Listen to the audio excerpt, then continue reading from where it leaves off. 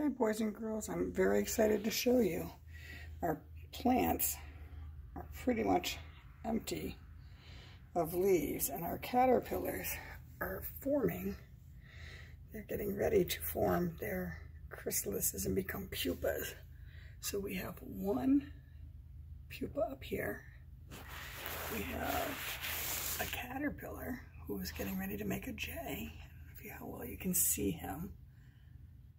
And then we have another chrysalis or pupa over here. And then we have some over here that have also, let's see if I can find them. There's one.